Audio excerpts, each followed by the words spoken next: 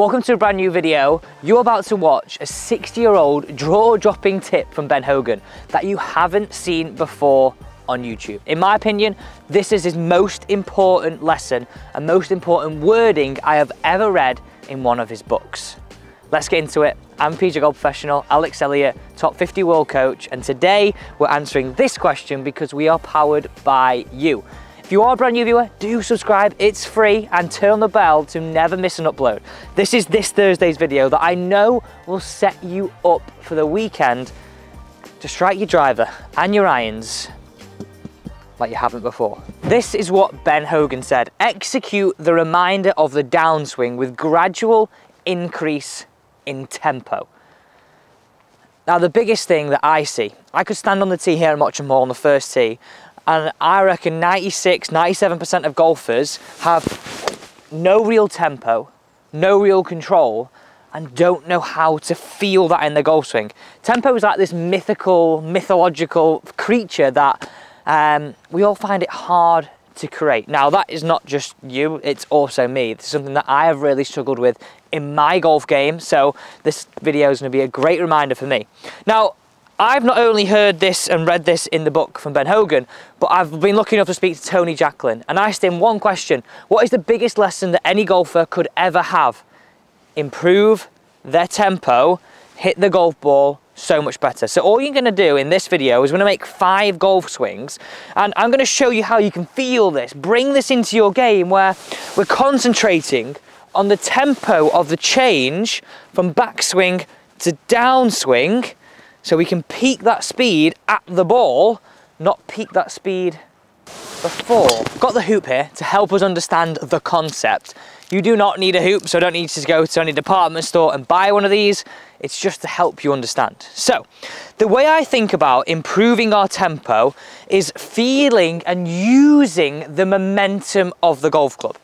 So we just said we want our speed to peak around the golf ball if this was a swing around the hoop we would make. I don't want you to throw it all the way here. I want you to have it thrown at the golf ball around here. Now think about it this way. I'm just going to move off the ball for you so you can see this. If I swing this club back to here, let's just say I've made my position at the top of the backswing, it's here, and I let the club go and let the momentum of the head just swing down, the peak speed ends up around here. Watch that again. Around here. I don't speed up here to slow down here. I let the speed gradually increase as it gets to the golf ball. Don't throw it away early. So I want you to think about a massive hula hoop, a massive circle all the way around us here, where we're letting the speed gradually increase. We're not throw fast, save it.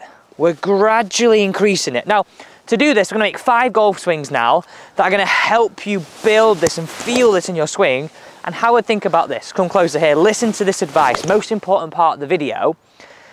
You are going to play golf this weekend, hopefully. It's Thursday, you might be playing tomorrow, Saturday, wherever. If you are playing, do get down in the comments. I'd love to know where you're watching from and if you're getting out on the course.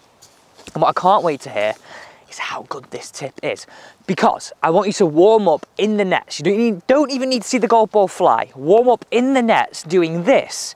The tempo will be like you never had before. First things first, remember that circle all the way around us. Let's not think of the golf swing as being one constant speed back and through, or even 2 constant speeds back and through. I want you to think of it this way. The slowest segment of your swing is this area around chest height, whether that be on the way back or the way through. So the first 2 swings you're going to make are exactly like this.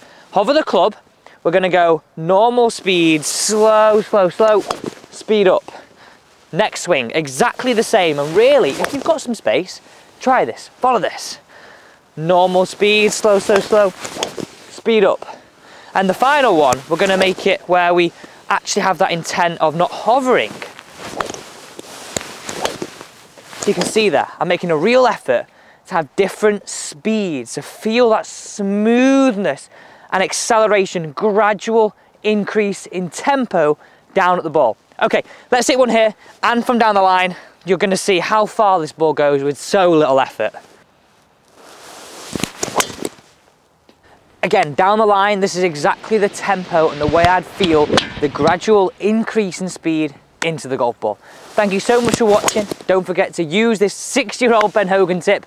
You're gonna feel like you've got some crazy tempo that's gonna help you hit it way longer.